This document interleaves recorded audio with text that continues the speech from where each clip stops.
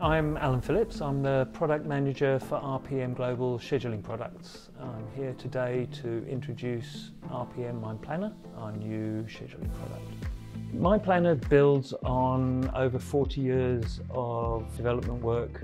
It has grown over the years to be a very detailed mine planning package aimed fairly and squarely at operational mines. MinePlanner introduces a raft of new functionality.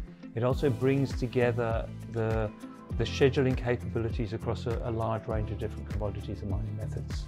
The mine planning solutions we generate have evolved with over 40 years worth of innovation.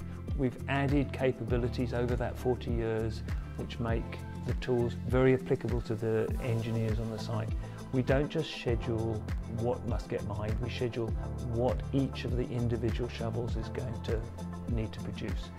And we're not just looking at the mining, we're also looking at the full supply chain, so we're looking at where that material gets taken to. We do a full haulage analysis so we can optimise the dump scheduling. We do a product optimisation process that ensures that we take the ore and we process it in the way that generates the maximum value for the mine. Now all of that gets done as part of the schedule. It's not done as a post-scheduling operation. Once the decisions have been taken, all of those components are informing the scheduling algorithm so that we generate the best possible schedule every time. We've built the scheduling engine specifically for the mining industry. It's the only scheduling engine that's been specifically designed for scheduling, and it's more akin to a simulation process than a more traditional critical path type tool. We've always supported manual scheduling where users can choose what each piece of equipment can do, and we've always supported automatic scheduling where we use heuristics and mining rules to dictate how the resources should mine.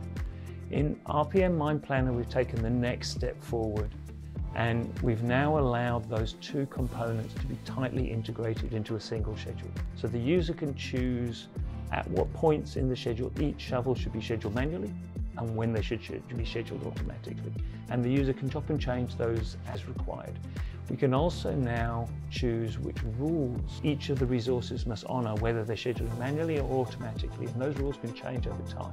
So there's an incredible amount of flexibility in the new planning engine, but despite that, it's still easier to use than it's ever been before. If you want to learn more about RPM MinePlanner, the contact details are on our website. Please feel free to drop us a line and we'll be more than happy to show you what the capabilities of the new tool.